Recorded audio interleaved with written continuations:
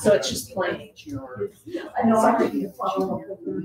My ex-husband and I, there was a Mississippi, they have a riverboat. Okay, I think So when I would go back to Ireland, let's see, he was putting money in and I was poor. We wanted quite a bit of money back. Here's my dad. Because I didn't. That is great. I didn't work.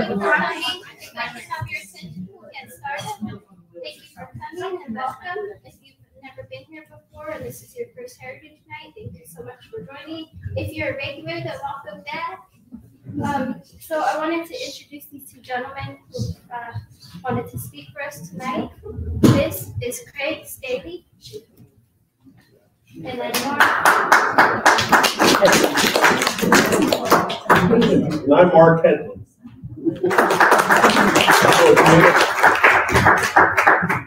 So we're here tonight to talk to you about the Battle of Ludlow. It took place April 20th, 1914. It's a case of class warfare that has essentially gone on since the founding of our country, where you have the wealthy mine owners or company owners essentially battling their own personnel. In this case, like I said, it's the Colorado National Guard gets involved. It's really a watershed moment for the labor movement in this country. And as we go on, we'll talk about, like, one of the better outcomes was the establishment of the 8-hour workday is what essentially came from this battle. So start off, this is the memorial currently at Ludlow. And it talks about in the memory of men, women, and children who lost their lives in freedom's cause at Ludlow, Colorado, April 20th, 1914. And it was erected by the United Mine Workers of America on May 30th, 1918. And moving on, here's a topographical map of the area. Unfortunately, I lost my laser pointer. So, but if you can see up here, we have the Ludlow tent colony, Aguilar, and you got Rouse Pryor, and then you have all your other little mining camps that were in the arroyos and canyonlands of Las Animas County, Hastings, Tabasco, Berlin, Toliver, Majestic, and Forbes. You got Trinidad to the south, so here's the unit coastal line, essentially. Talking about, if you look at how Pueblo is, it's kind of situated as half by itself. So in my readings and study on the subject, I kind of think that when the Colorado National Guard and the Warfno County, Las Animas County law enforcement, and Baldwin Felt's protective agency decided to take action, they went to Pueblo not only because it's the biggest camp with about 1,200 miners and their families, but it's also essentially separated and it's out in the open country, so there's a target of opportunity, if you like. See, one thing about this area that, and in my studies of what happened with Ludlow that made this area so much a focus, happened eons, millions of years before. This area through here, we're kind of where we're at right now, millions of years ago, even before Sam was young, was primordial forest and water. A lot of it was underwater. And through, and I'm not a geologist, but through tectonic plates and shifts and whatever, coal was born in this area. And one thing about this area in Colorado is that the coal that they found, you know, Colorado's always been kind of a mining state. It's kind of one of our big claims is all of our, we've got our state's riches by mining. But in this area, the coal was of such high quality. Now, this is at the time of steel, in the steel mills, the steel mill here in Pueblo, the Industrial Revolution, and they needed a higher quality coal to run the smelters, to run the fires in the coal plants. And all the coal that they found underneath this area was prime. It is what they needed to run those furnaces. Other coals, and I know the chemical composition of coals, but it just wasn't the same quality as they found underneath here. And it was also a little, I'm not saying, no coal is easily accessible, but this coal was by all means, because of where it was at, because of the rail lines, and because of the workforce, was just ripe for the picking. So then coal barons came in and started the mines. You can see all these are obviously like one mine, Cokedale, we go to Colford. All of these are just mines. Some of them still in operation up through the 20s and 30s, even after Ludlow. So, Cool. Moving along, we're going to talk about the major personalities that set the Battle of Ludlow into motion. And like I talked about earlier, it's a class warfare. It's rich versus poor, essentially. The Rockefellers versus their immigrant employees, essentially. And this has been going on for decades and decades. And all these guys really wanted was a fair wage, decent working hours, and safe mining conditions. They weren't really asking for much, but when it come down to it, it was really all about the bottom dollar. And moving on. Part of this is part of what in school you study the American dream. The immigrants coming from overseas. A lot of the miners in this area weren't American. They were Welsh, Irish, German, Greek, Italian. In the Ludlow camp, you read an account of Ludlow camp that there was its own. They said it sounded like the Tower of Babel, 1,000 tongues being spoke, and all these folks were coming from here. And if you can imagine, it's not like today where if you get tired of a job, you can just get up and go and print a resume and go find another job in a few days. These people had traveled thousands of miles to come out here to Colorado to work, and what they wanted was part of that American dream, part of that coming out. They go into New York Harbor, and what's the first thing you see? Statue of Liberty. Give us your tired, your poor, those yearning. And here they come, yearning to come to southern Colorado to work, to establish that dream, and to make better for their families. So here's the big cheese, John D. Rockefeller Sr. He's the principal owner, obviously, of Standard Oil, as we all know, and CF&I, Colorado Fuel and Iron. And he does own a majority of the mines in southeast Colorado at this time. So he's got the means of production. He's got it all, essentially. And he does gift CF&I one birthday to his son, Junior, John D. Rockefeller Jr. And then his, I don't know if I'd call it not ignorance, but it's basically him not wanting to get involved or not understanding what's going on helps lead to the events of April 20th. And then we have John Lawson. Mark, if you'd like to speak. I know. Speaking of Rockefeller, the senior and junior. That first slide that Craig had up of the monument was dedicated in 1918, and the littlest kind of footnote we'll kind of talk about at the end. When that monument was being dedicated, Rockefeller Jr. was there. He felt like he needed to make some type of amends, maybe deal with some ghosts of Ludlow. So he arrived and he was there with his chauffeur, and he wanted to speak to the crowds. And they told him, not the right time. We're a little worried about your safety. So he watched that monument dedicated from his limousine a distance away. And this is John Lawson. He's officially the ramrod of the movement in southern Colorado coalfields. He was. Any movement has a leader, and John R. Lawson was the leader. He was. I guess if you can have like Rockefeller being on one side, this was Lawson was Rockefeller and the mine's antagonist. He was a very educated man. Had worked in mines before. I don't know if you can see his hands, but those aren't soft hands. Those are working man's hands. And he knew the labors that what these miners were, what they were up against. And so he helped organize some of the strikes here in southern Colorado. And then we have Lamont Bowers. He's the go-to guy for the Rockefellers here in Colorado. He's involved with CF&I. He's involved with the mines. And I think there's some miscommunication between the Rockefellers and him, and that helped contribute to those events.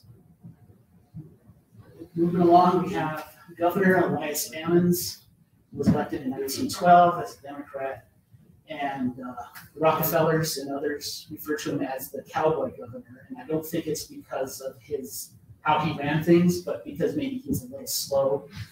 So they refer to him as the cowboy governor. And then he officially doesn't do anything to reprimand any of his officers from the Colorado National Guard, and that helps obviously contribute to what's going on. Mother Jones, Mary Harris, also known as Mother Jones. She was a very popular champion of the working man. Some people saw her as an agitator, and in some ways she was. She brought attention to the plights of the miners.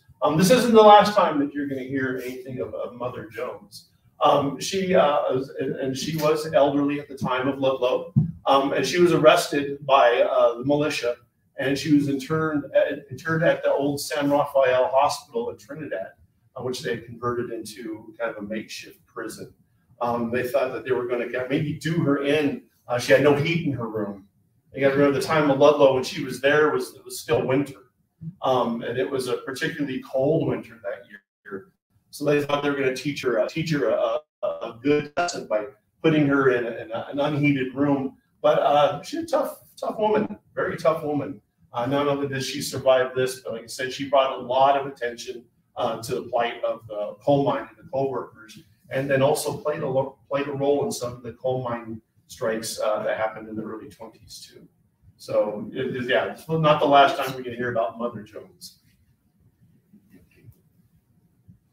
Louis, they will call him Louis the Greek is a nickname they had for him.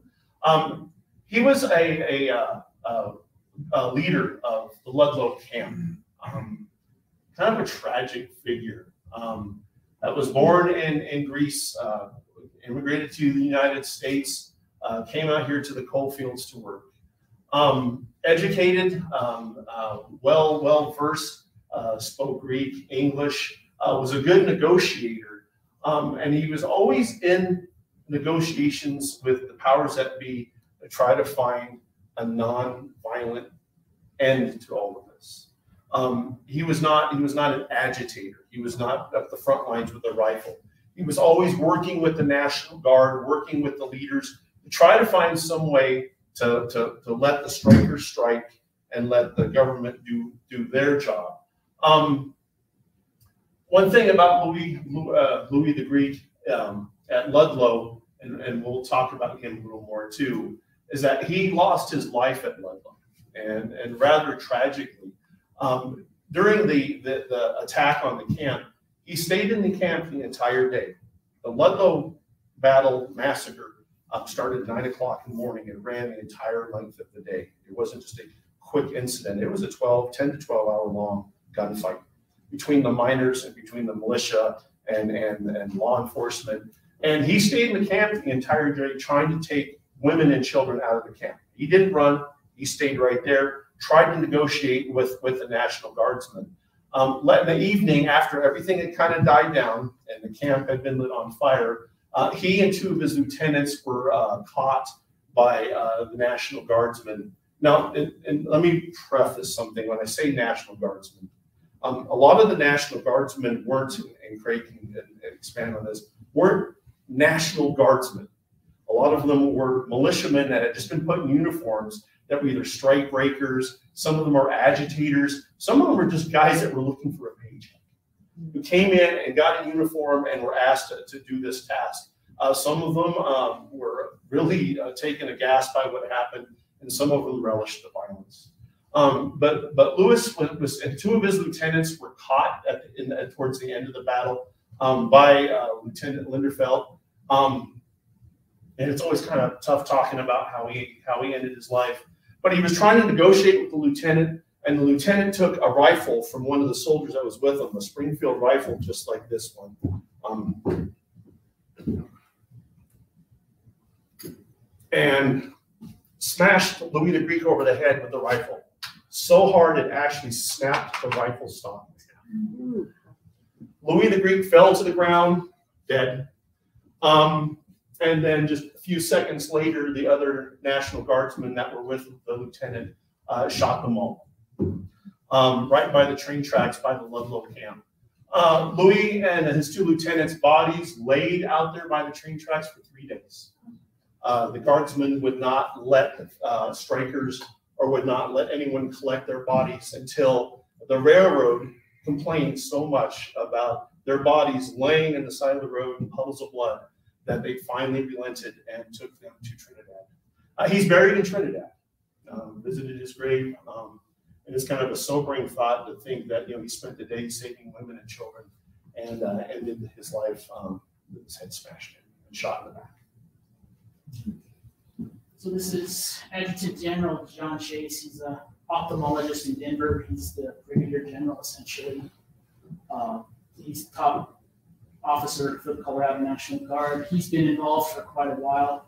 He's dealt with striking miners before in Cripple Creek, 1903, 1904.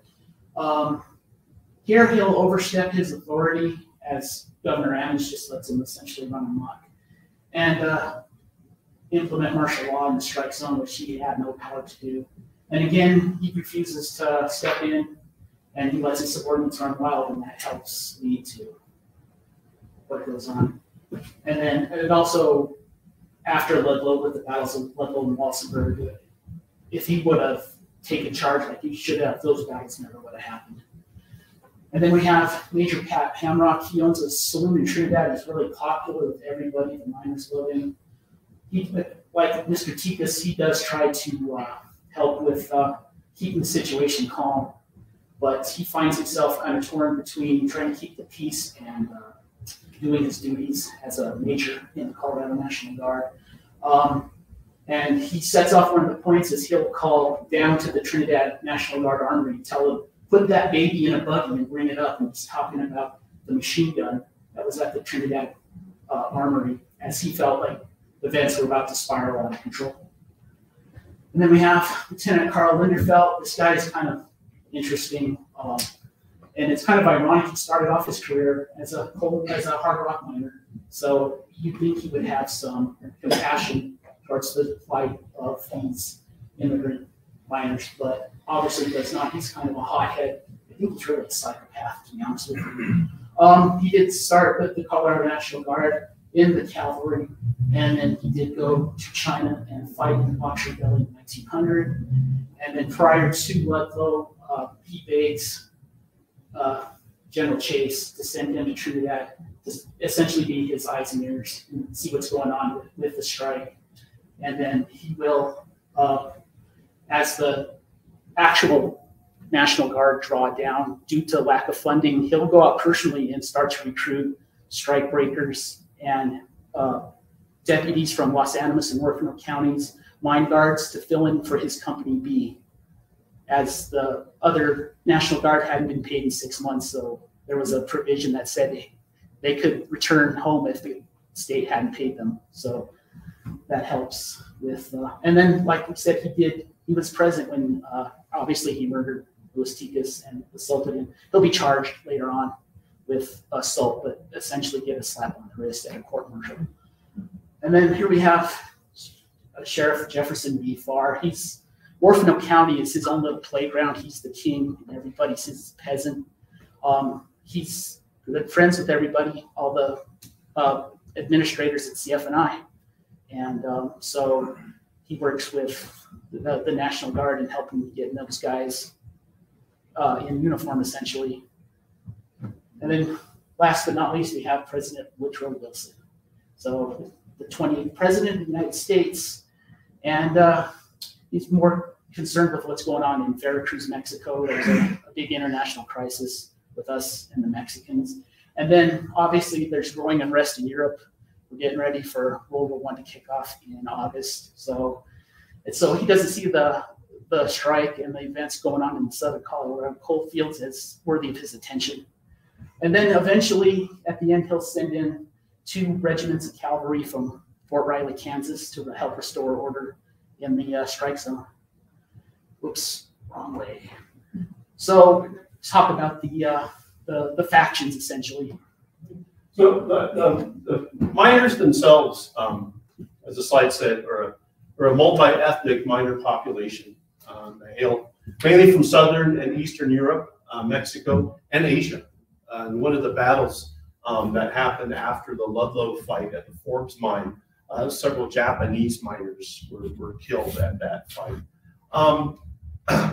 The way the miners came and how they were paid at the mines And they worked for a very low wage.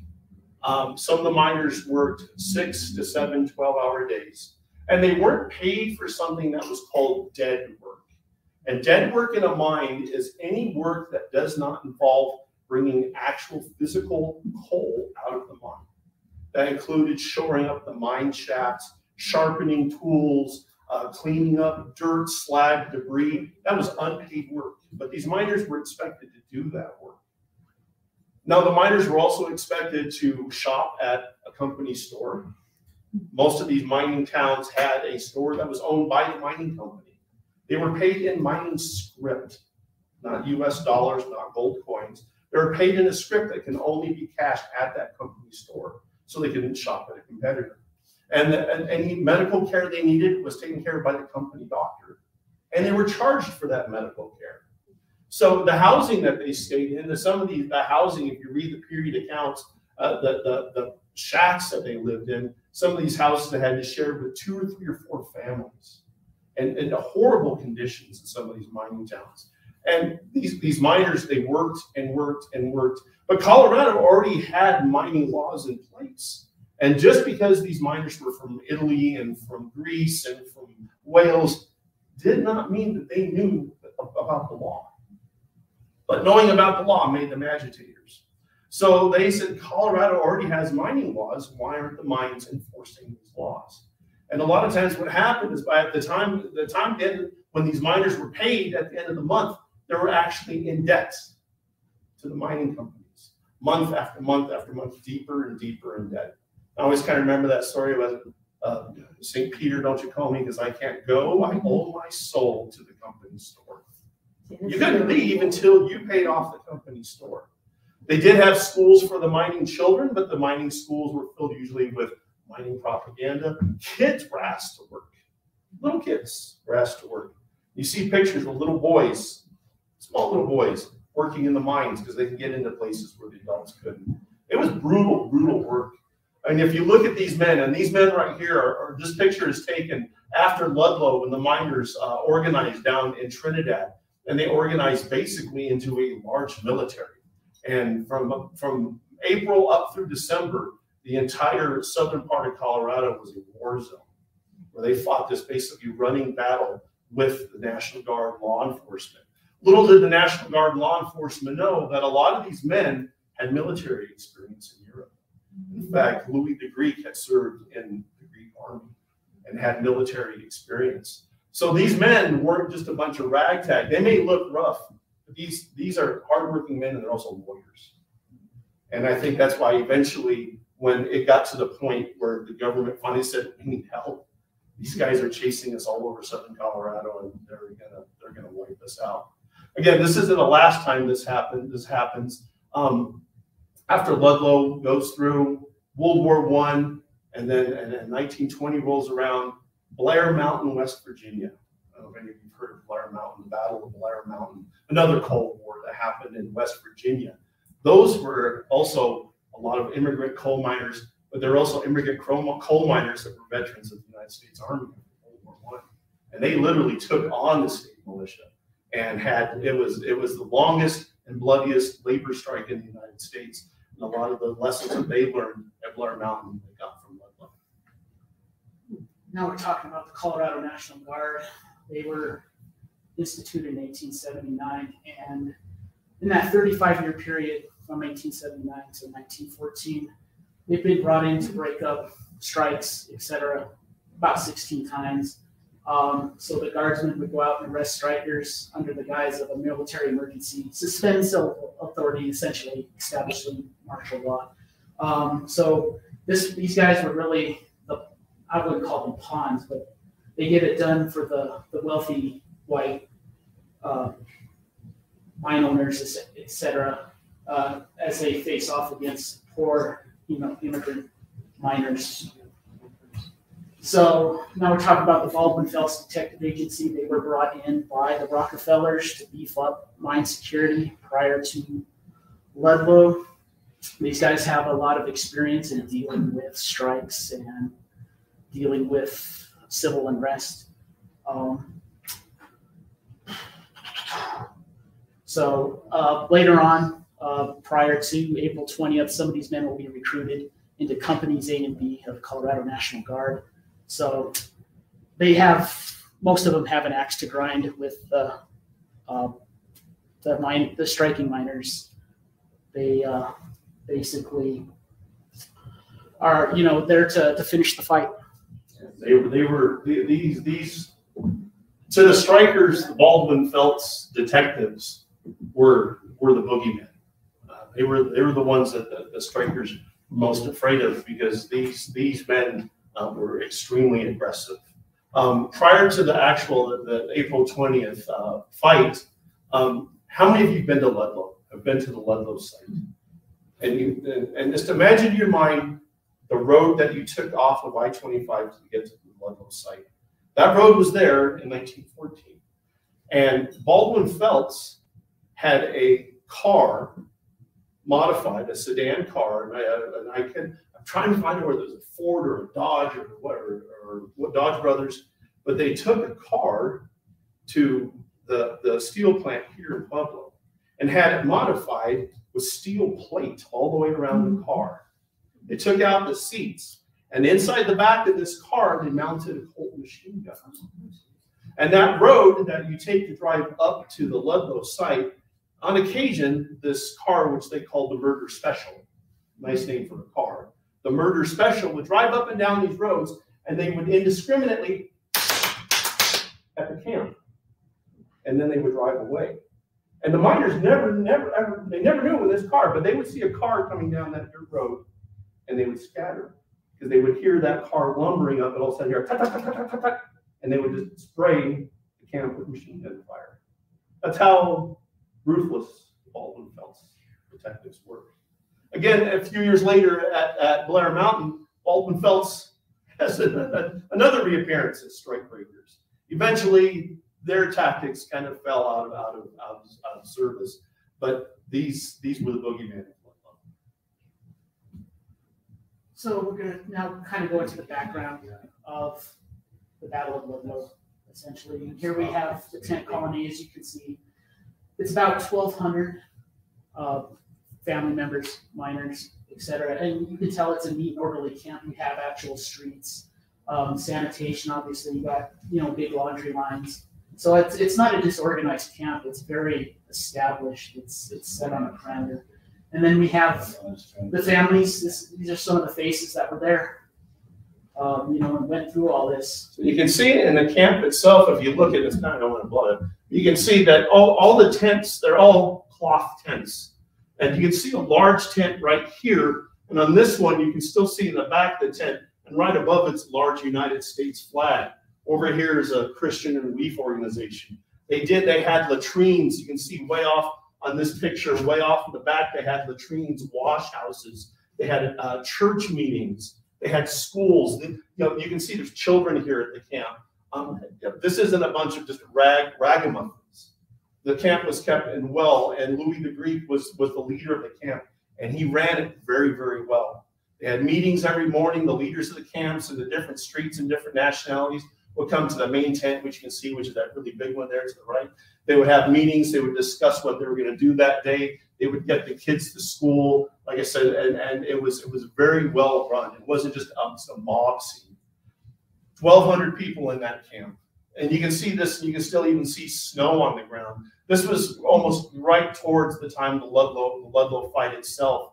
A few months before, they had such a bad blizzard at that site that they had 3-foot drifts that had covered the camp. And instead of abandoning the camp, Louis the Greek organized parties, and they dug out all the streets, trying to get people to plow streets today. Good luck with that. But they kept that camp well organized. One thing about the camp that you don't see in here, and these are miners. They're all miners and their families on strike. But this right here, you're going to see probably right about here is that road that you travel on, where the Murder Special would come and spray indiscriminately towards the camp. They dug cellars under these tents. And some of the cellars were just for extra room. These are miners. They're used to digging. They know how to shore up earth and dig into the ground. But a lot of the cellars were for protection. because they were so scared at night that they would take their families and sleep down in these cellars. And they would take their mats and their mattresses and sleep underground just to protect themselves from the indiscriminate fire from the Baldwin Felts car. So you can just imagine, you see these people, these aren't, it's hard to tell, but they don't look like trouble. They just look like dads. This picture always kind of gets me because you can see these little girls wearing their nice little Sunday dresses. And look at this, and I know it's kind of hard to tell, but people in photographs typically didn't smile. But this looks like a father and son. He's got a big grin on his face, proud sitting there with his boy. Right, proud for what he's doing right there at that moment. But shortly thereafter, everything was going to change. So here's a little bit of background. We're talking from roughly December 1912 to spring of 1914. So in December of 1912, United Mine Workers of America will send 21 two-man teams into southern Colorado coal fields.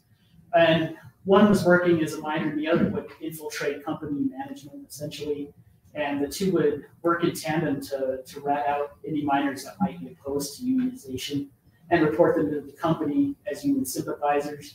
And at that time, that was a fireable offense. If you were a union man, you were gone.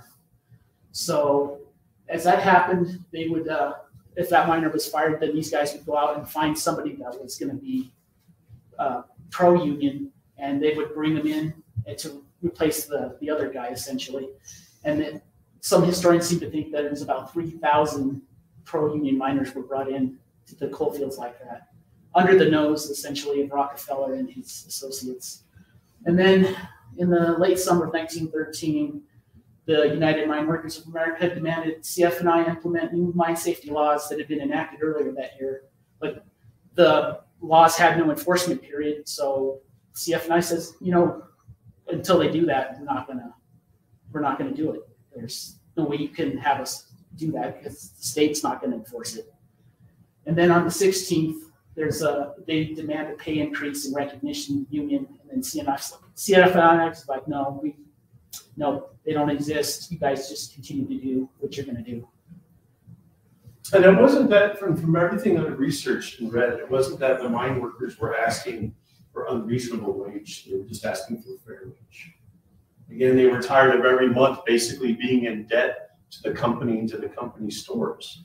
Because part of the dream of coming to America is being able to squirrel away a little money, and eventually your children aren't going to have to work in the mines, and you can buy a house. You know, they had seen the pictures of Denver, the streets and the gas lights, and you know who in the 1914 up through this area. Wow, you know, you can buy a car. You know, Model Ts were out and about, and you can buy a little chunk of land and start living a life that you never thought you could ever live. So it wasn't they weren't asking for unreasonable pay, but they were just asking for fair pay, and that was all declined. And then what sets these motions into going on is on August 16th, 1913, there was an organizer down there named Gerald Lyaput, I guess. He was an organizer, and he had run in with Baldwin Felts detectives down there, and they shot him. There was an investigation, there was a trial, and the jury said, you know, it was reasonable. Mr. Lyaput was a threat, and the Baldwin Felts detectives thought that he was going to be a threat to them, so the shooting essentially was justified, and that would help lead the miners to start to not unionize, but solidify and become start to use violence against their aggressors. And then here's the beginning. So on September 13th, they walked off the job. 20,000 miners and their families were evicted from company housing that same day. Said, get out. And these guys had no place to go. And Mark can tell you more about that. So put yourself in the shoes of these miners, just barely scraping by. Everything that they have, everything that they own belongs to the mine companies. And one day they basically, as one, 20,000 of them say, we're done. Now I know myself, I'm a registered nurse. I work in an emergency room over in Lamar, Colorado. And I thank God every day I have a job. I have a well-paying job. I have a house. I'm sending my kids to college. I have a car. I have food in my fridge. But one of the few things that horrifies me more than anything else is losing my job. Losing my ability to provide for my family, losing my home, losing my ability to provide for my kids' futures. But the conditions had gotten so bad that these men and their families just walked away. Walked away from housing, walked away from medical care, walked away from company stores, and just gave everything up. Took what little they had, loaded it in the wagons, and then established camps. The biggest one being Ludlow. There are camps, small camps, large camps, all up and down, as I want to call the I-25 corridor. The United Mine Workers of America purchased sections of land and purchased all those tents that the miners had lived in. And they weren't just allowed, the miners weren't just allowed just to loaf around. Like I said, they had organized.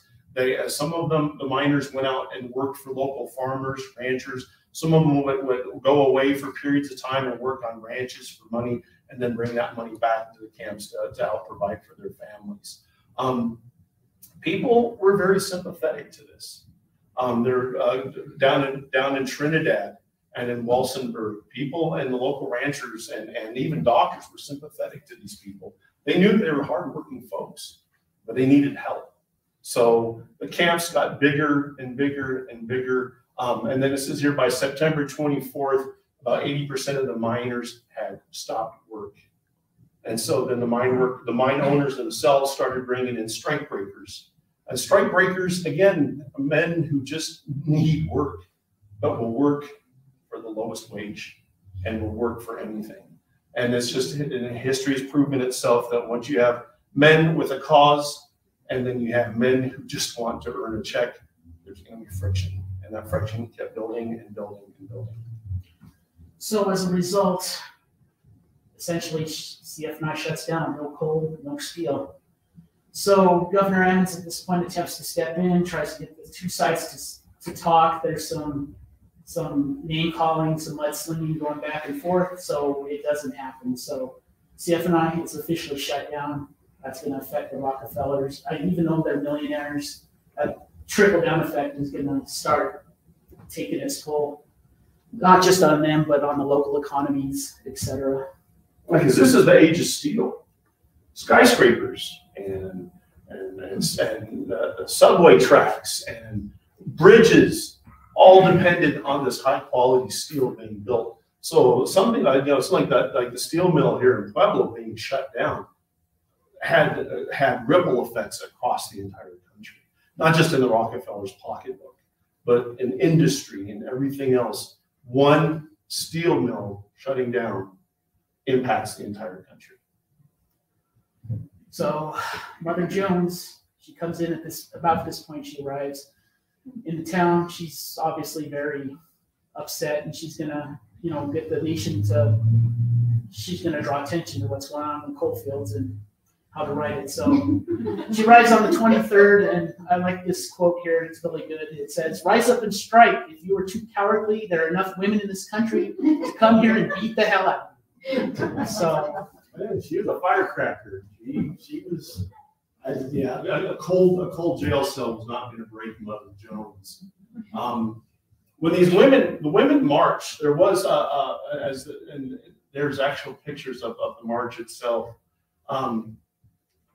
The state guard actually was called in to try to keep order during this march, women's march. And you can see these women they're dressed in their Sunday finest. They got their "God Bless Mother Jones" sign, United States flag. That you can tell they're dressed to impress. And you got all the men staying back here just stay out of the women's way. Let the women do this work. As they're marching down the road, there's a little incident between the women marchers and the National Guard, where the general was down there watching, and apparently there was someone threw a rock, and I think the general's horse reared. He goes flying off his horse, hits the dirt, jumps back up on his horse, and tells his men to charge at the women. And several of them are hit with the back of sabers, are knocked over, injured, some very seriously. And all that does is antagonize them even more. And then Mother Jones gets thrown in jail. So you can see, even with the women marching down the road, there was no mercy for these folks. So at this time now, things are getting serious. So Sheriff Farr from Orfano County and the sheriff from Las Animas County say, you know what, we do not have enough boots on the ground.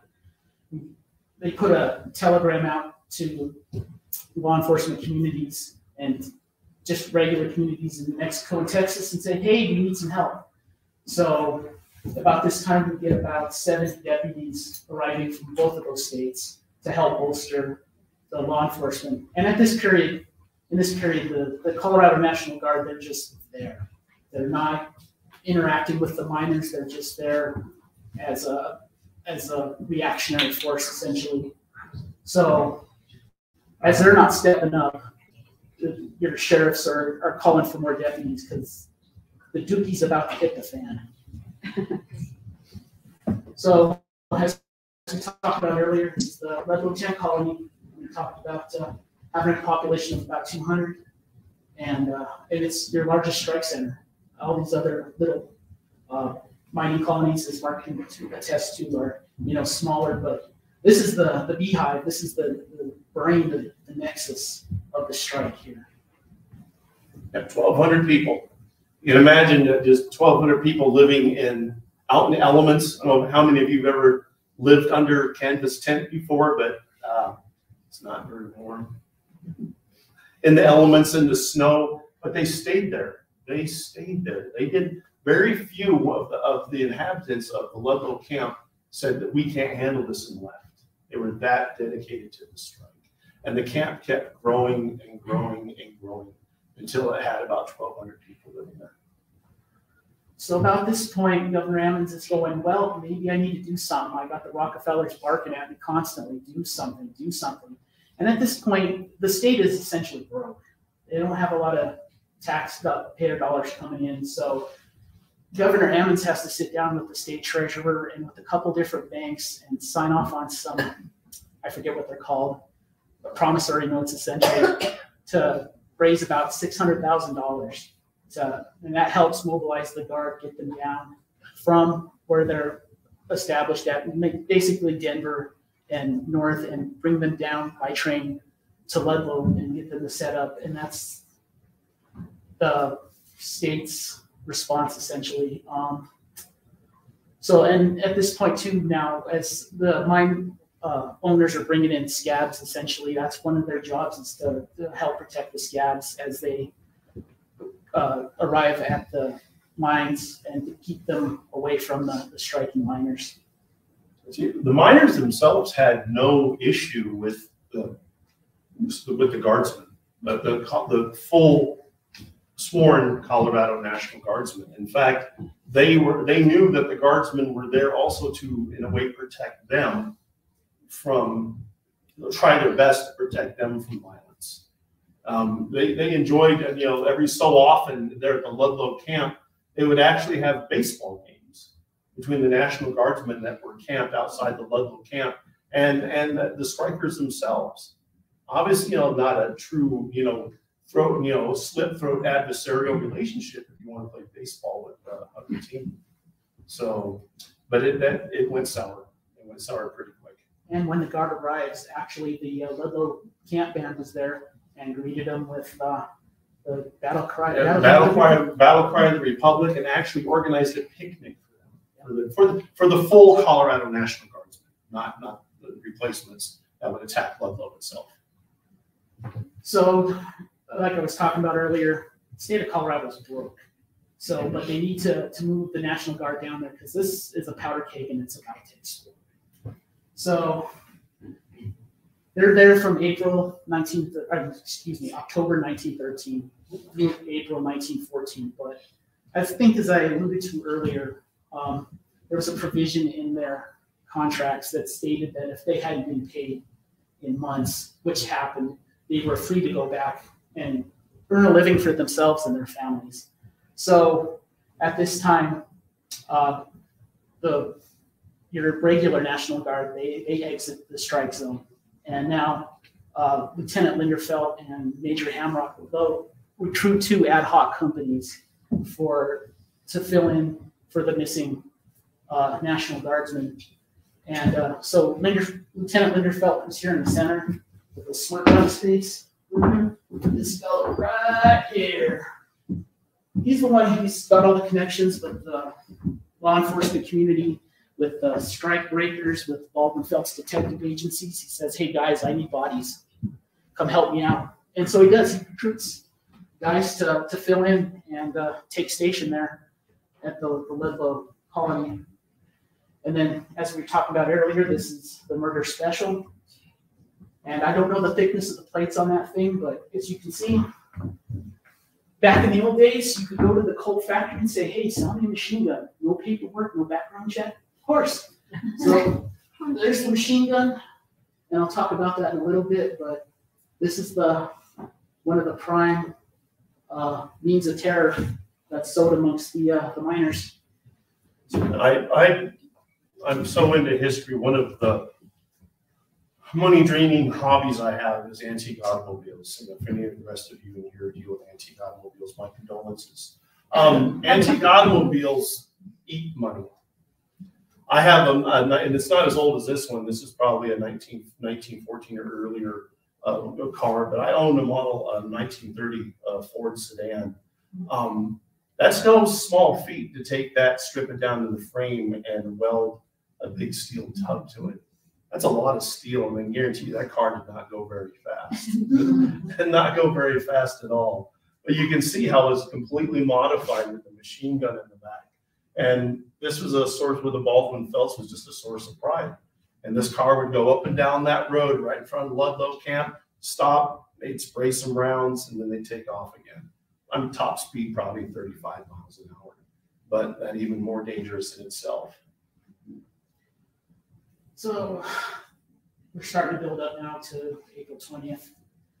And so between September 1913 and April 1914, you have both sides that are just kicking at each other, essentially. They do use dynamite against each other. They dynamite scabs and stuff out of their living quarters. There are assaults and murders that go on almost on a daily basis, really. And it's just back and forth, tit for tat, etc. And again, the regular National Guard, they're standing by to prevent this kind of violence, but they really can't. So we have, everything's really primed to explode now for April 20th. A few days before April 20th at the Forbes camp, which is just a little south of Ludlow itself, there was a smaller Ludlow attack. The Forbes camp was attacked by strike breakers and ad hoc guardsmen. Two women and 2 children were killed at the Forbes camp just a few days before Ludlow itself. And like Craig said, one of the Forbes camp, what caused the guard to attack the Forbes camp was that one of the strike breakers or scabs was actually found dead in a ditch. And the mines complained about it. There was an earlier slide that showed a body lying in a ditch at the Forbes camp. And so it was just tit for tat. They would snipe someone, throw dynamite. Miners had access to dynamite. What's a mine without dynamite, right? So, and dynamite would play a big part in Ludlow itself. And it was just murder on both sides.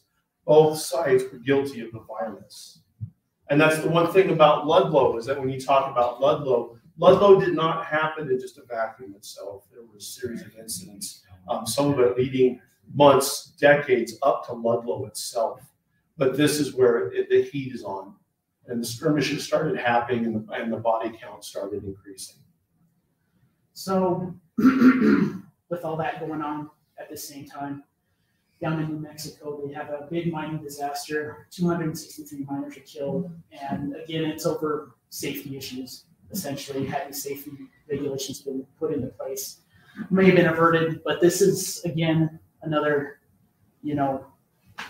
tipping point, essentially, that's going to help lead the striking miners to. What they're thinking that caused the disaster at Dawson down in New Mexico was coal dust and gases. If any of you know anything about coal mining, you know that the gases, the explosive gases that come out of the ground itself aren't the biggest hazard. One of the biggest hazards is the dust. When that dust ignites, it just flashes.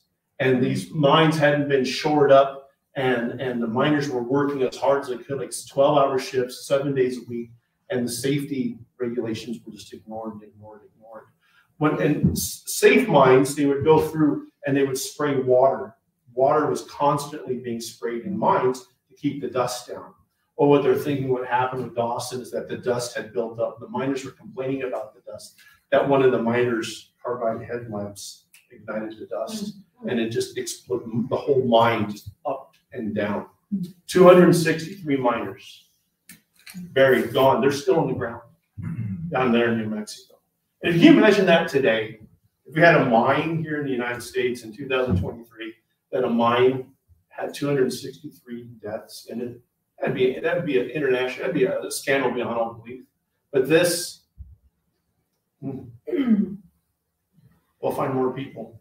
And so within a short period of time, the mine was just back in work again. So now we're going to flash forward to January of 1914. And as we were talking about earlier, there was that women's protest against the mine owners essentially and stuff. And this is an actual picture. This is the picture of the Colorado National Guard chasing women and children down. And apparently one National Guardsman dismounted his horse and chased a boy through the streets, caught up to him, grabbed him, and punched him square in the face. Just brutality. This in fact in this picture that you can see, it's blurred behind this head right here, but that's the general right there about to hit the dirt from having rocks on that. You can see the soldiers out there with sabers and pushing all the women back. Yeah, it was pretty rough right there in the streets of Trinidad. And then we have supposedly in the National Guard camp near Walsenburg, supposedly they found an explosive device, and that was proof enough, I guess, for the government and for the mine employees to say, this is real now. These guys are trying to blow us up. So now here's this unease now with the National Guard, with the miners. The tension is mounting, and it's going to be pretty ugly. And then here in March of 1914, there was a strike breaker that was murdered and left in the tracks, essentially. And as we were talking about Forbes earlier, this is that incident.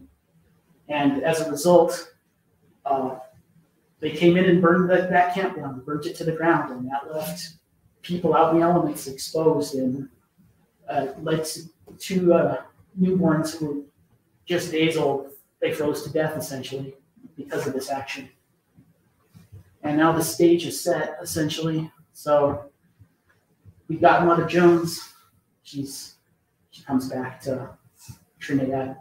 And she's in prison. She's, again, imprisoned and taken in. But she's taken, this is the Warfield County Jail. And this is the only period picture I could find of the Warfield County Jail. Here we have the courthouse you might be familiar with, right off Main Street. But, so she comes back and she's held for 26 days. And at that time, they're like, wow, this old woman is in this jail cell. It's freezing, it's cold, she has terrible food. But really, that was all an exaggeration. And moving on now. So this is Easter Orthodox Sunday, April 19th, 1914. So in Orthodox Church and Catholic and Catholic Big C, Little C, Easter are on separate days. You know, the Catholic Easter is usually earlier, and in the Greek Orthodox, it's usually a little later in the month. And on this, it was April 19th. And usually, an Orthodox Easter is a time for, they have food and services and games. It's a time for celebration. It's a time for big celebration. They had, and if again, you can picture yourself going to Ludlow right across the street from the Ludlow Monument, in that corner before you turn to go to the town of Ludlow itself, there's an empty field, and that was a baseball diamond. They had a baseball field out there, and they would go out and play baseball games. And this right here is the Ludlow women's baseball team. Exchange insults with members of the Colorado National Guardsmen. And one of the guardsmen was heard to said, "Go ahead, have your good time today, and tomorrow we will get your roast." So it makes me kind of wonder if they had premeditation. Are they planning to burn the colony? I mean, it just sticks out in my mind like it just seems like it's a prelude. I mean, it is a prelude, but it seems like there's premeditation on their part at this point. So moving on, this is a Monday now, April 20th. This was summoned by Major Hamrock to meet him at the train station. Tensions are just all over the place, and they needed to sit down and discuss what was going on and how they could, keep it from boiling over. The accusation was that there was a woman who was looking for her husband, who they say was being held against his will in the camp itself. And so Louis the Greek and Major Hamrock met at the Ludlow train station, and Louis went willingly because he knew he could talk to Major Hamrock, and that's who he did all his negotiations with. And they thought there was nothing else. He was going to go talk to him, tell him that this man wasn't in the camp, and they were going to go back because this is the morning after Easter. And so people are just getting out of bed. They're just getting ready to start their day. If you go down there, April 20th of any year at 9 o'clock in the morning, the wind is blowing. It's cold, pretty desolate, but they're just getting ready to start their day, and then all hell breaks loose. So this is right around 9 a.m., give or take. So, as I alluded to earlier, Major Hamrock calls down to the National Guard Armory in Trinidad and says, "Hey, put that baby in a buggy and bring it up here." And that's the Colt 1895 machine gun that you see set up there on Water Tank Hill. So they dug an emplacement for it, and it's an actual fortified position, essentially. I'm not sure the distance between that and the camp, but I mean, it's at extreme range, really, even for that particular 30-06 caliber machine gun. But as Tikas saw this as he was returning to the camp, he saw the arrival of some mounted members of the National Guard, and they brought the wagon with the machine gun. So the miners in the camp see this and go, "Oh no." So, and then how the miners responded is that they had guns in the camp. And that was always a point of contention with law enforcement and National Guard, is that they would come through the camp every once in a while and kind of try to roust it out and find guns. But these are miners, and they've dug pits, and these guns are hidden. And they're not just one or two guns. The miners were very well armed. By the time they saw this machine gun being placed, the Greek miners, most of which had military experience, had already rushed out and had pre-dug positions of their own facing the militia camp. And they don't know who fired the first shot, but there was a signal that happened that just everything broke loose. So real quick, we're going to talk about the 1895 Colt machine gun. It was designed by John M. Browning. I'm sure if you're a firearms aficionado, as myself, you've heard the name. It was first brought into service during the Spanish-American War with the Navy and Marine Corps. At that period, it was in the 30-40 Crag caliber. These ones are 30-06 caliber. It has a mechanical flaw. If you do a medium range burst, that barrel starts to heat up, and if you have ammunition in the chamber, it will explode. So it's not a great machine gun, and it's even kind of weak with against its European contemporaries. It's about 200 rounds a minute slower, but it's what they have at the time. So, and this could have been an equalizer. If you have armed miners, hundreds of armed miners, this machine gun could have helped level the playing field had events turned out differently.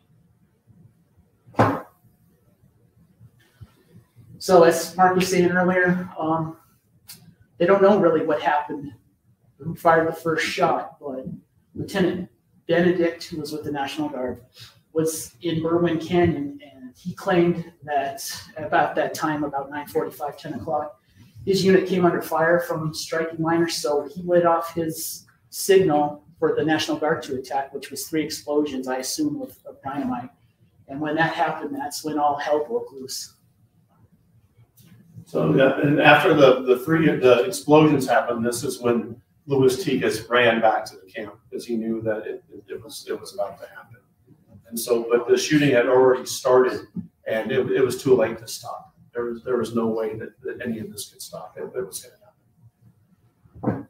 So as we alluded to earlier, the miners know how to dig, and that's what they did. They dug mining pits, and this is a picture of the death pit where later on, after the tents are set afire, 2 women and 11 children are smothered to death in that pit, and this leads the press to label this battle as the Ludlow Massacre. If you get a chance to go to Ludlow, and those who have been to Ludlow, this pit is still there. You can actually walk down inside this pit. I went down inside it last year, the anniversary on the date of the battle. There was no one out there, so I had the site all to myself. There's several accounts of books that I've used as resource, and I sat in that pit and read the story of what happened in there. 2 women, 11 children, and that pit is very small. It's very small, crammed in there. You can see the remnants of the tent above it, charred. That's a mattress spring that's right above it. After Ludlow, the United Mine Workers actually went in and reinforced the pit, and it is basically it is part of the monument to those who died. It is an eerie experience. Now, I'm not a big believer in ghosts, but you definitely feel something down inside that pit, knowing that you're touching walls that women and children died in. I'm an emergency room nurse, and I have seen people die of asphyxiation and burns. And I can think of short of very few ways, painful ways of dying than being in this pit. Oxygen, as the tent burned, oxygen is sucked out of that pit, and you basically suffocate, you drown. The heat causes your airway to swell shut, and you drown on your own secretions. They say that when they finally opened up this pit, they noticed on the walls and that fingernails had clawed at the walls to try to get out. And then if you can see, it's really kind of hard to tell. Right along there, you can see where the women and the kids had tried to crawl out of that pit. It took me, when I saw that picture and I blew it up and I saw them, like, the rest of those walls are nice and smooth, but why is, and that's dying people clawing their way out of the pit. They laid in there. The youngest one was just a few months old, anywhere from 6 to 8-year-olds, 11-year-olds, and the adult women. Most of the children who died, their mothers survived this pit fire. The next day, they pull her and another survivor out of the pit, and they take her to Trinidad for medical care while her children are still left in the pit. They finally take the bodies out, and they're buried down in Trinidad. The Costa family and several of the children are buried down in there. It's one of the few places in Colorado that if you want to shed tears, that's a place. It is one of the eeriest places I've ever seen in my life. A few years back, they actually, to conserve the state of Colorado, actually excavated around the pit. And in the back of the pit, there was a cross in the concrete that had been buried by the dirt. And they reburied the cross. They didn't want that. That's for the dead. But if you do get a chance to go down there and see the death pit, please, by all means, and take some tissues with you. So as we were talking about, this is a running gun battle. It's all day. There's several casualties on each side. One National Guardsman was struck in the neck and died, bled out. A couple of miners. There was a boy who shot. He was running. He was running. His father was telling him to run. Because if you can imagine, at 9 o'clock in the morning, all of a sudden this gunfire starts coming towards the camp. And these people are just getting out of bed. And if you read the period accounts, the women just grab their kids and run across the open prairie. There's an arroyo behind the camp a few hundred yards back. The men are staying up front and they're fighting and shooting at the National Guardsmen. And the women and children are running through the tent colony to try to get to this arroyo to safety. And one of the women talks about grabbing her children. She's still in her night clothes, no shoes on her feet, and running across that open prairie. And if you're from southern Colorado, and if you've ever run across an open prairie, you know it's full of cactus and birds and goat heads. And the woman talks about running and stumbling over these cactus, and she did not stop. And when she finally got to the arroyo, her feet were just bloody raw, full of cactus spines. And the little boy who actually died, his father was telling his son to run, and the little boy was running across the camp. Took a bullet to the back of the head. His father watched him drop. And so he snatched his son up and kept running. They even ran down the railroad tracks. There was a water tank, an old water tank that had been abandoned that was probably filled full about 4 feet of just rotten water, standing water full of just debris. And the women and children were jumping down inside this water tank just to try to avoid the bullets.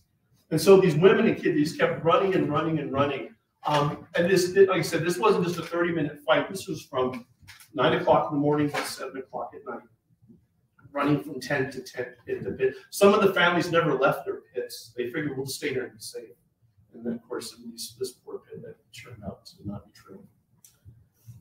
So we have the firefight, essentially, that Colt machine gun in action all day, essentially.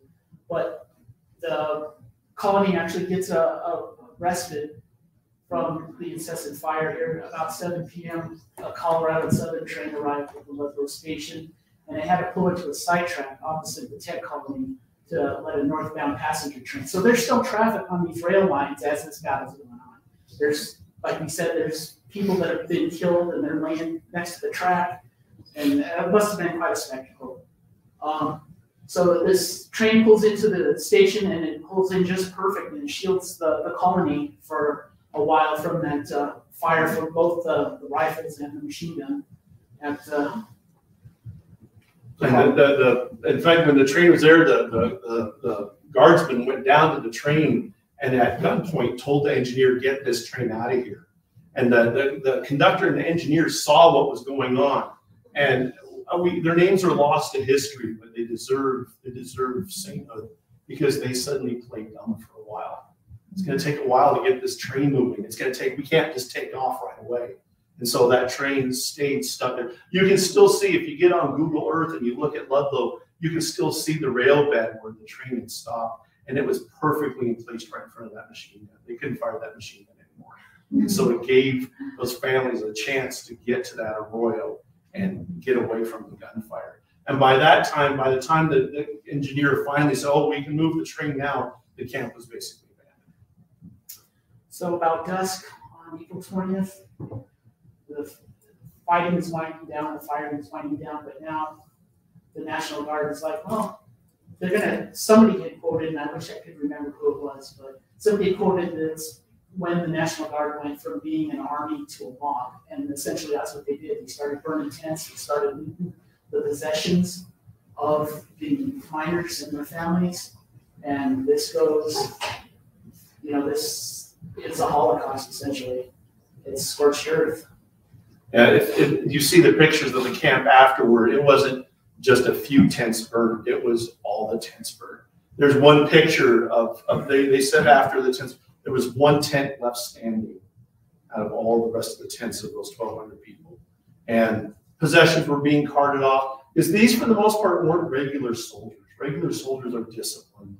And then this is where these were these replacement soldiers that were going through. And witnesses did see corn brooms being doused with kerosene and lit a fire like torches. And they would just go up to the tent, light the tent on fire, light the tent on fire after they. And like I said, one of the tents had 11 kids and 4 women. So, as we alluded to earlier, as the battle's winding down, the National Guard's scouting through the burned tent colony. They happened upon Lustikas and 2 of his men, and At this point, there's an argument that breaks out, and Lieutenant Linderfelt says, something, you have the power to stop this, why didn't you? And him being I don't know what exactly transpired conversation-wise between them, but Linderfelt lost his temper and took his Springfield rifle, like we said earlier, and busted it across Mr. Tikas's head, and then later on, him and the 2 associates were shot in the back and left to die next to the railroad tracks. And then, as we talked about, so some of the estimates that about 18 miners and 1 guardsman were killed, and then there was a Presbyterian minister that arrived from Trinidad. Him and some relief people had started coming through the colony with the permission of the National Guard, and that's when they came across the bodies of the 2 women and 11 children. They say that the mother who had survived, her children did not. After Ludlow, she went on a tour with United Mine Workers to tell the story of what happened to her children. And understandably so, she said that at the day of her children died, the lights went out in her world. And she survived, she alone survived all of her children. So now the press is getting word of what's going on around the wire, as they say. So some of the fallout from this is we have the Battle of Walsenburg, which was a 4-day battle, and then the battle at Forbes Coal Camp on April 30th. It's referred to as the 10 Days War, and that really is a whole other presentation. It has its own dynamic, its own flow, its own story. Moving on. So at this point, President Wilson he's no longer aloof to what's been going on. His labor secretaries, yelling at him, hey, this has got to stop. So he will invoke the Insurrection Act of 1807, and that allows him to send 2 regiments of cavalry from Fort Riley, Kansas, into the Colorado coal fields to help restore order, because you can't now trust your county law enforcement as they were involved on the side of the mine owners. So he had to go federal and keep. But I like this picture though. Here's a regular with the U.S. Army cavalryman, and he's shaking hands with somebody who's grateful he's there, somebody who's actually gonna do something and help restore law and order. And then we talk about the federal intervention. So Wilson will order Secretary of Labor William Wilson to work with the miners' unions to conclude the strike. Some of the proposals that come out of it is a 3-year truce on acts of intimidation on both sides, and that Colorado's mining laws would follow along with contractual alterations as was seen fit. And then on September 16th, they have a special convention in Trinidad, and it's ratified by a 10-to-1 margin. The strike itself continued through the end of the year with United Mine Workers. Their end of it ended in December when United Mine Workers ran out of money. The strike went bankrupt. They could no longer feed the tent colonies, and could no longer feed the strikers. And so at their end, the strike was financially over. But it wasn't over. It wasn't over by a long shot. But the federal intervention, I find it that this time in history, if you think about it, this is 1914 going on into 1915. In 1916, we're fighting down in Mexico. In 1917, 1918, we're fighting in World War I. This is a time and period in our history that every month was something bigger and bigger. But Ludlow itself, like Craig was saying earlier, that it was big news for a flash. Because at the same time, the United States Marines and Navy had landed in Veracruz, New Mexico. We'd already been in Mexico in the 1840s. Here we are back again. It's kind of a prelude to our little punitive expedition down in Mexico. But Ludlow got to the point where it was so despised, so egregious, so contrary, even just to public decency, that when the National Guard was called in Denver to go down there immediately, the guardsmen that were back up in Denver refused to go. They didn't want to go back down. They said, we heard what happened down there. We refused. Basically, they went against orders and said, we're not going down. We're not going down again. We're not playing any part of it. It did hit the newspapers in Washington, and especially when they found out about the children that had died there, it just exploded. But unfortunately, history buried it very quick. So we're talking about some of the fatalities, and the Las Animas County Coroner's Office recorded over 200 deaths from 1910 to 1914 that were related to the strike. But modern historians now don't necessarily agree on the counts, but they tend to think that there was about 30 guardsmen that were killed, along with strike providers and line guards. And they think only maybe a handful of miners actually died from gunshot wounds that were directly involved in the Battle of Ludlow. And of course, these numbers don't include non-combatants and bystanders. And you'll see a lot more of the bystanders and non-combatants being killed in the Battle of Wilsonburg. There was one bystander at Ludlow. Again, as you're driving towards the Ludlow site, there's a farm probably a quarter mile to the east.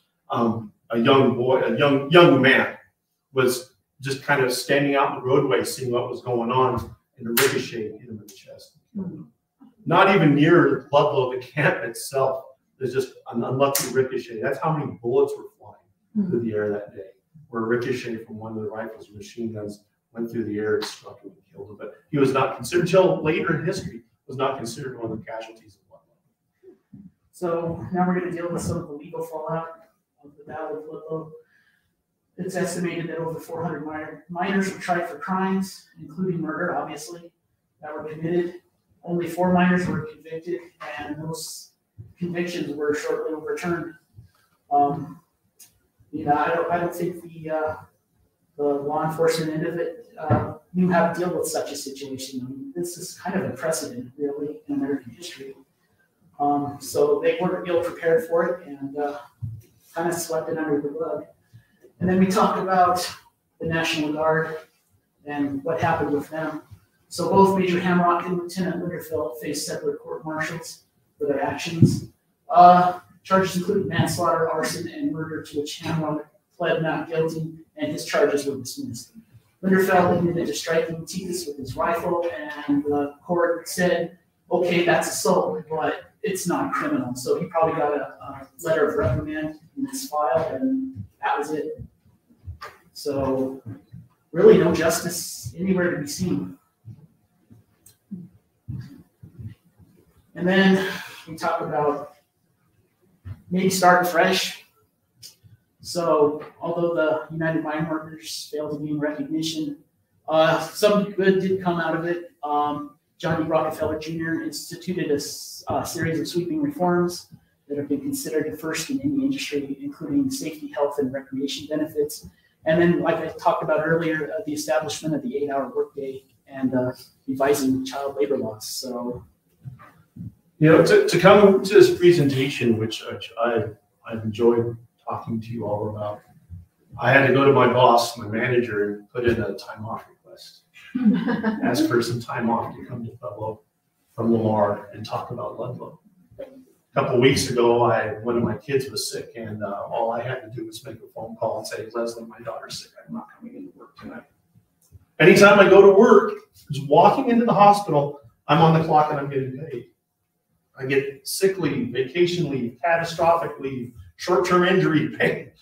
I get everything, everything. And I'm a nurse, so I earn my money. But I want time off. This summer, I'm just, because my girls are going off to college, I want a week off to celebrate their departure off to college. I'm going to go down to Mexico and probably get drunk on green chili. Sorry, Pueblo, I know your green chili is good. But I can do that. I can do that. It's a piece of paper and I can do that. Thanks to folks like this. They paid, and that's the respect that I give people. And you know, and when you do that, it's so easy to ask for time off. You can get benefits, and you can just take. You want a mental health day. You can take a day off from work It's paid for with blood.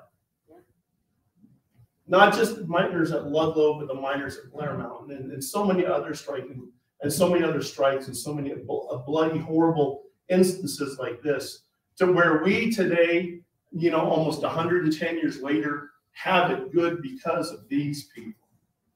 That we can take time off. I'm not a union man. I'm a nurse. I do my job. There are nursing unions. And then unions do serve their purpose, and some people say unions are good, some are bad, and I'm not going to fight that fight. But these people paid that price so we can have, so I could be here tonight. That's how I look at this. So when I went to Trinidad, and I'm standing over Louis de Greek's grave. He's buried right there in Trinidad. You can go to the Catholic cemetery in Trinidad and see the Costa family. They're buried in unmarked graves, but there's a memorial there. And, you know, just as a historian and as a worker, I have to say thank you. Thank you for what you paid so I can have time to live a good life. And then we're going to wrap it up here with this little poem by Frank Hayes. Here today we consecrate a monument to their estate here on Ludlow Field. Lo, the goal of justice nears, and we vision through our tears, freedom's martyred volunteers here on Ludlow Field.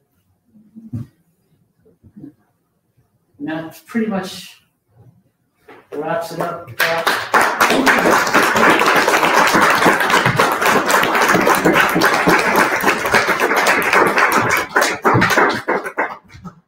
Questions? Yes. Do you have any questions? Yes. What's going on with the CF&I license plates?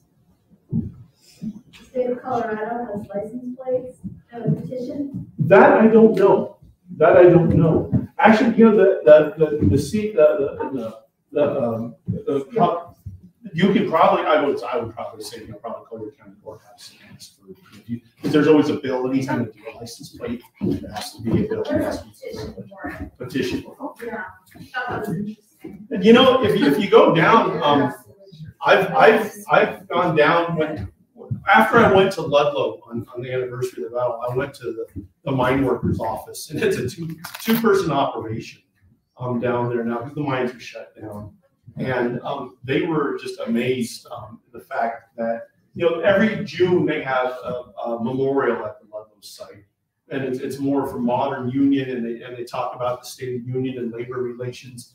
But the lady that was down there that day was just kind of amazed that, you know, that people are still this very day interested in the history of Ludlow. The ramifications, like Craig and I.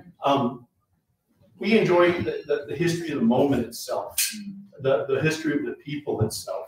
Knowing that, you know, that part, if they're putting out a, you know, license plate that's going to commemorate any of this, No, it's for CF&I, that I don't know. You know, and the CF&I does play a part in this. My opinion, this is just my. If you ever look at big industry. If you look at you know, Colorado Fuel and Iron and the Rockefellers, and I'm convinced just from what I've read, and I encourage everyone to do their own research on this, but I am convinced that Rockefeller Jr. was perhaps to a greater extent ignorant of what was going on out here in the coal fields of Colorado. As information, you know, you don't want to anger the boss. Yeah. And Rockefeller, after all this had happened, and everything had went down, you know, the man himself, when that monument was dedicated and this poem was read, went to Ludlow, like I said earlier, went to Ludlow. I think he wanted to make amends with what happened there. And he told him, no, probably not, stay in your car, and there'll be another time for this. And he did enact what he felt were some reforms, to the extent the reforms were followed through. But, you know, Colorado Fuel and Iron, that, you know, for the longest time, driving past that steel mill, I never ever knew the history of that steel mill, and what the history of Ludlow and of Bergman and Forbes and Walsenburg, how much of that was centered right here in Pueblo, Colorado. You know, it's kind of, I think people need to give Pueblo its props for what role it's played in our state's history. So how, Where the camp was, the Ludlow camp, how close was there an active mine? Not very far away. Just if you go up, and you can still drive up to the ruins of the mine right up there at Birdman. If you go with a picture in your mind, you go to the Ludlow, the monument, and you're driving to the ruins of the town of Ludlow itself. And as you drive, and you're going to go down a little arroyo, and you're going to go up a canyon. And Birdman Canyon is probably, I want to say, no more than maybe a mile or two away from Ludlow itself. And the mines are not very far. They're not very far from. I know the Forbes mine is where the Forbes camp and the Forbes mine were. And there were mines all over the place. So there was mines on the backside of the Spanish Peaks. There were coal mines all the way up the Front Range, even going up to Fort Collins. There were coal mines all over the Front Range.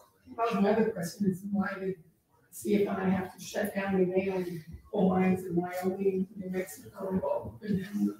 I think it was just for the availability of just the workers and the coal, the way the railroads connected to get to the mines. I think it was just being able to get that coal to the mines quicker and just to keep the furnaces going. I thought maybe it would upset because that was the whole Pueblo was based on, the whole economy was the steel mill. It's all the steel mill. So, Right here, they closed. Sorry. The CF&I, Yeah. I'm not sure. It hasn't been too long ago that they finally shut down. They're a gas. Is it gas now? Yeah, there's still, but it's run by gas and it's been sold.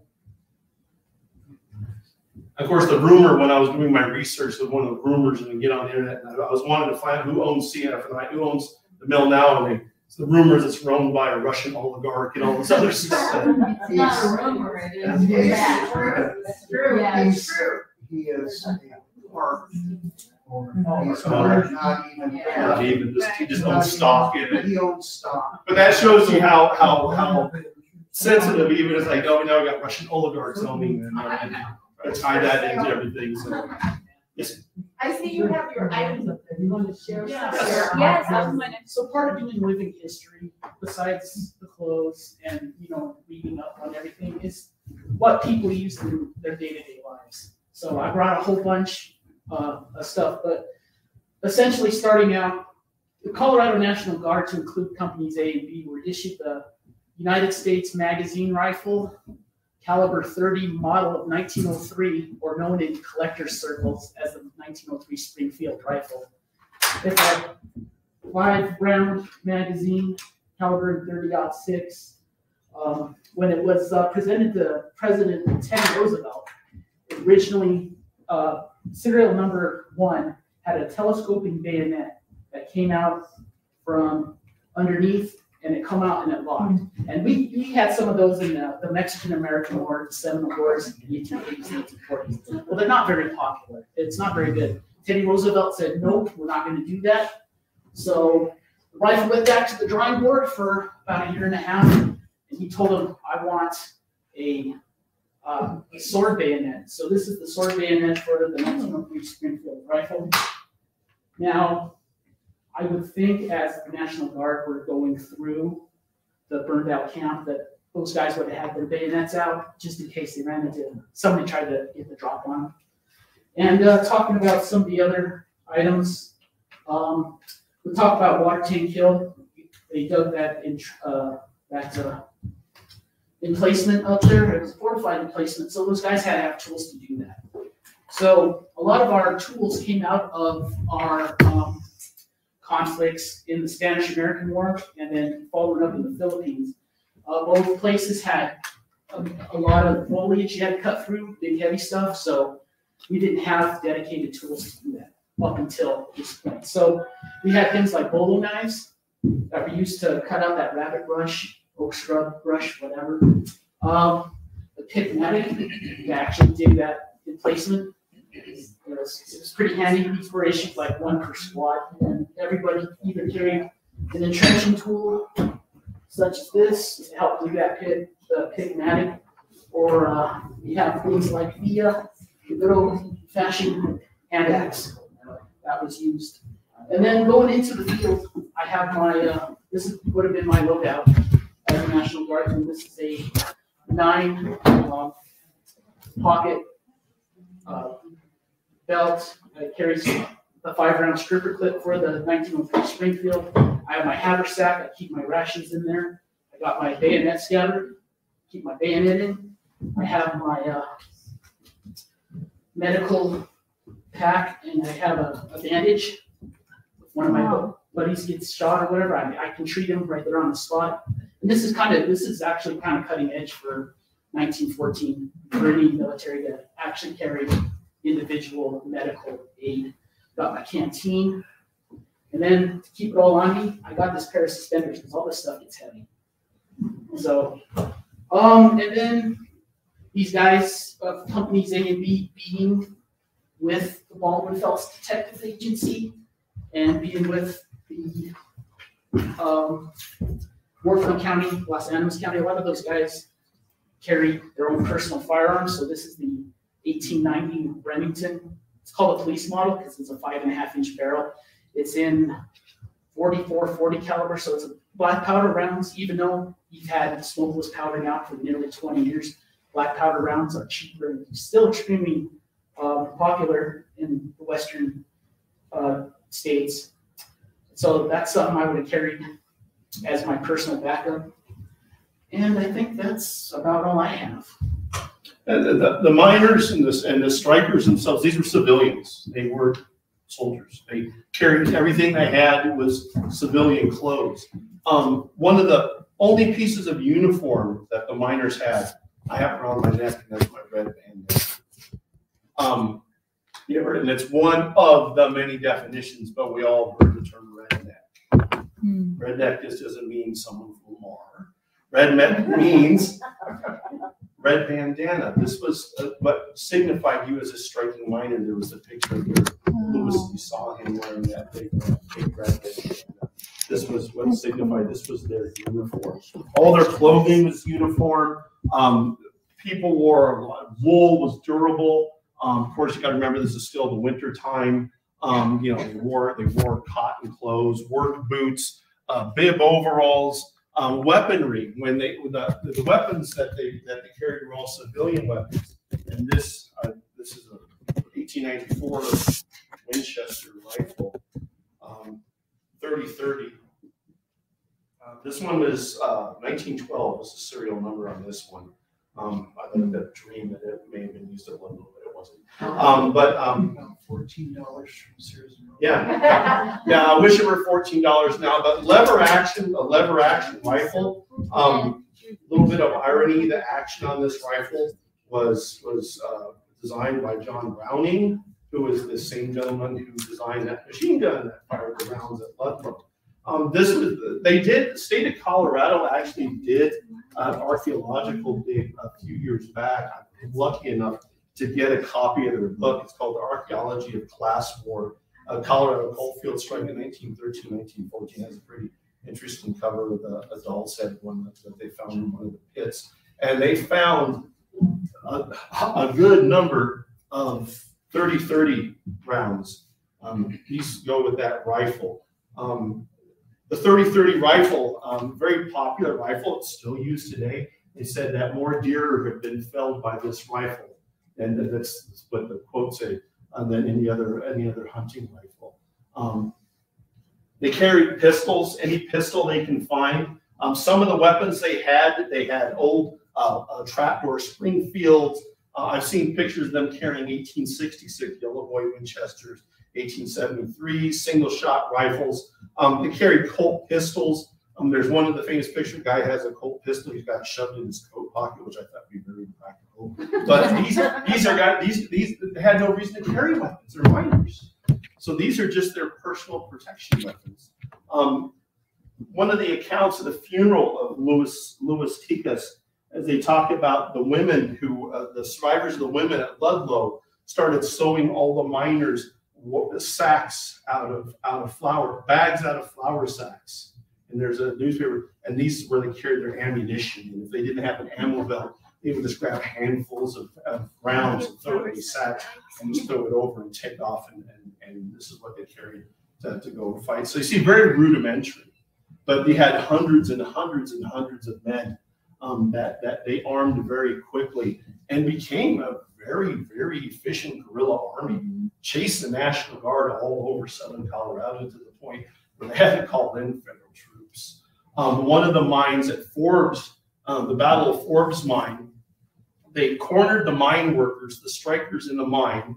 They had somehow gotten a hold of a machine gun, cornered and unfortunately cornered children and women of the strikers in one of the mines, had this huge pitched gun battle. I think they burnt the stable that held all the mine mules, and it killed some 70, 80 mules in this stable. And as a result, 4 Japanese mine workers were killed at Forbes. It was bloody. It was very, very bloody. And then, like Craig was saying, there's a battle. If you ever go to Walsenburg, you're driving through Walsenburg to get over the mountain, and you see the hogback there as you're driving through Walsenburg. That hogback's a battlefield. That's all a battlefield. There, late after Ludlow, the miners and the National Guardsmen fought a battle along that hogback, all the way from you can still see the ruins of the electric plant there in Walsenburg, all the way to the lake on the other end. That whole hogback was just a running gun battle. There's a historical marker anywhere near there that talk about that being a battlefield. But yeah, it is. People lost their life on that hogback. But it was miners with deer rifles and pistols fighting National Guardsmen with state-of-the-art rifles for a period of months. Is there a book you'd recommend on the Colorado Coalfield Wars? Yes. Okay. Oh, I'm sorry. I recommend Blood Passion if you like concise, to the point information. So all these books you can get. Amazon is a wonderful thing when you're a book fiend like me. You can get this book right here. It's called the Ludlow. This is a reprint of a book about it's called the Ludlow Massacre, and this was printed shortly after the massacre itself. You know, there's pictures of Los Ticas, and there's pictures of the miners, strikers, National Guardsmen in the camp. Most of the pictures that Craig had in his presentation. This was published by people sympathetic to the miners. So it's very biased towards the miner side of the conflict. This book, who in here has heard of George McGovern?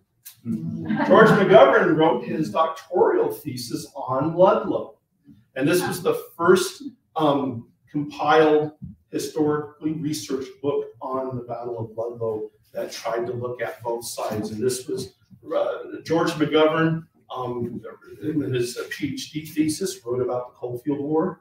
Of course, and then after he became George McGovern, then it was published into a book. And it's a very good book, but it's based a lot on the research at the time. The book on Blood Passion, which like Craig is also one of my personal favorites, is more, it looks at both sides. It's a little less political, and it takes both sides of the story. And he is very clear in here. He says in his thesis, I am not here to pick sides. I'm just here just to talk about the incident itself. And as you can see, it's not a very thick one, but it's a good book. And if you can get your hands on it, this is also a very good book. Again, written by the state of Colorado when they did archaeology out of Ludlow. And you know, if you're into archaeology, it's great, but it also has a really good section on the history of the battle itself. Many of these artifacts were here in Pueblo just a few years ago. When they had that, it was an amazing exhibit where it was 3D interactive with the holograms. I thought History Colorado did a really good job, and the artifacts that they got out of the ground were in this book. Yes. But those and there's videos that have been put on Ludlow, other books, but those are the 4 that I would recommend. Thank you. If I'm not mistaken, I think we have some books here. I saw Blood Passion on your Yeah. yes. Yeah, no. Yeah, what you know, I'm not trying to plug your books, but get a copy of it if No, you're just in I'm Ludlow. saying, you know. It is a good. And the other thing I wanted to say is, I wanted to make a comment about our lackluster President Wilson, who at the time that he was ignoring this, was ignoring women. because suffrage was going on at that point. And he didn't give a crap for anybody. He was so worried about World War I that he didn't care about anything else. But this man was a joke. He really was. Any other questions? Yes, ma'am. So what happened the day after that? Where did the people, how did they get somewhere? So after the fight itself, the women, well, I'll call them survivors of the fight there at Ludlow, headed to the arroyo, and they stayed there overnight. Bitter cold, no fires. They didn't dare light fires to give away their position. The National Guard had torched the camp and then left. The people died in the pit. The children died. The bodies laying all over the place. Louis Tikas and his two lieutenants were laying dead on the train tracks. And then the National Guard retreated. So the women and children who fled from the camp stayed out in that arroyo, stayed out there and froze overnight. The next day, word of the fight came up from Trinidad, and they started taking by train, wagon, and automobile, very slow automobiles, down to Trinidad. There was a doctor in Trinidad, just above, who treated a lot of the casualties. Lewis's body was picked up. He and his lieutenants, again, laid out there for 3 days by protest. They were allowed to pick up their bodies. They took them to Trinidad and had a funeral for them. It was so incendiary that one of the few ministers that was allowed, you got to remember these are Greek Orthodox and Catholic and all, that the tensions were so high that when they had the funeral for Louis Tikas, the miners themselves, police themselves, and said, give us all your guns, you can have back after the funeral. Because they figured that passion was going to be so high that violence was going to come out of the funeral. And they of course, got their guns back and formed their militia. There are still fatalities after, people still died. And after Ludlow, after the camp was burnt, shortly about a year later, they reestablished a smaller camp again at Ludlow. Just a smaller strikers camp. It wasn't near the size of the original camp. But just because of the location of Ludlow, they established another camp. But the survivors, like I said, the mom who lost her children in the death pit, she was nursed back to health, and she went on tour with the mine workers to talk about the massacre. I'd like to think when I was driving up here, I was thinking about the people. This is 1914, and a lot of these are young men, young women, who still lived through the Roaring 20s, lived through World War I. I'd like to think that some of these men at Ludlow probably enlisted in the army, fought over in Europe, came back, went through the Great Depression, probably through World War II. The last survivor of Ludlow, I wrote her name in here, Hermina Padilla Daly. She died in 2019, not too long ago, 105 years old. She was just a few months old at the time of Ludlow. Of course, she didn't remember it, but just a few months old. She was one of those babies that was carried across the prairie and near darn froze to death in that arroyo. But she lived to be 105 years old and died just in 2019. There's no more survivors. She was the last one. Well, I need to stop in and help us close out tonight, but I could listen for hours because I'm just so moved. We haven't gotten to me person yet because I came after getting my kids to bed. I'm Merle Jones, director here of the museum. Of course, you met Rose Stevens of CF&I Stevens, who will open up tonight. And I'm just in so much gratitude, especially your last statements of realizing what people really went through after that battle, even the wars that they went on to. It brings a lot of gratitude in my heart, being a person born and raised here in Pueblo who hasn't had to go through any trauma like that, especially from a young child age, or really too much in my life. So this really brings a level of reverence for our heritage and our history. So let's give a round of applause for it.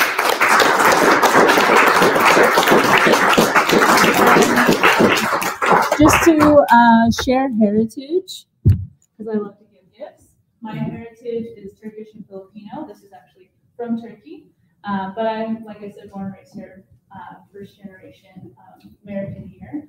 And so I have some gifts. I have one for Rose, who's had to head out for a bit. So Rose is amazing. This is a jasmine and tea candle, and just honoring her and who she is. So I love to give a round of applause for her. And this is actually from China. It has like a little imperfection in it, which is kind of perfect for like the interview tonight. And so I actually wanted to give this one to you. I grew up knowing I was Turkish and Filipino when I did blood tests. I actually have Chinese in my blood as well. This is also something special to me. I got it when I was in Paris. I speak French and Turkish, and so this I felt fit for you, and especially with the craftsmanship it took to make that tower, as well as all of your knowledge of this. I thought it fit, so let's give it a round of applause. And please stick around if you like. I know we went a little later, but just such a good topic, we had to let them speak until a lot of the questions were answered. So we do actually have some snacks still if you'd like to stick around and talk to the speakers more. We got snacks just put out while that talk was going on, so feel free to have that. And also the art is still for sale in here from our Steelwork show. Thank you.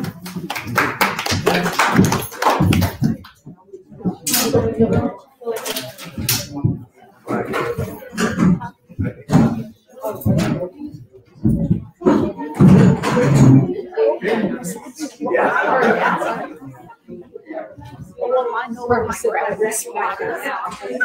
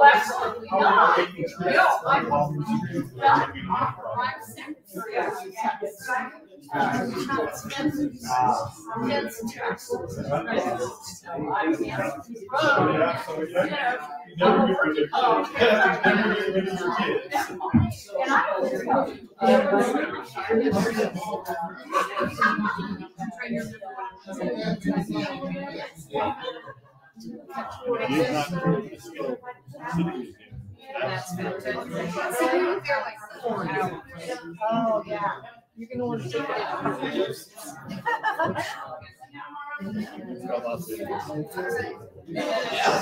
It's very interesting.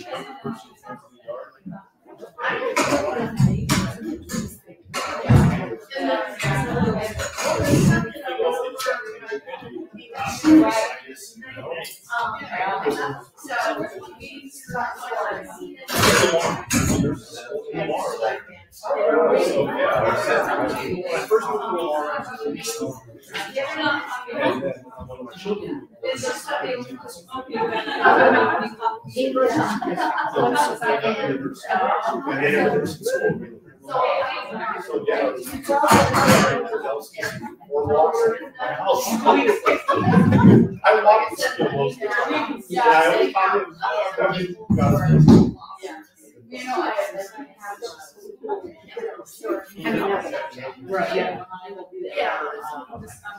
Stuff was going around, which is why I'm but yeah, I could really do that. Yeah, that's one. Yes. I loved it. Yeah. Yeah. They're the only school though that has, they have. Also, other schools that have. Just as they roll. Yeah. Sure. I still get job, right? I was fortunate where I was able to quit my job, money saved. Yeah. Go to nursing school.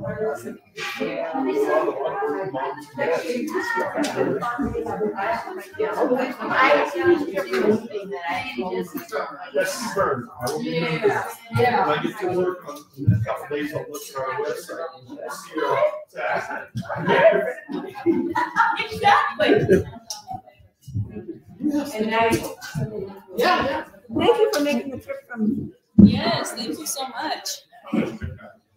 That concludes the live stream. Thanks for coming, guys. We have more events. Check out our Facebook. They're good girls.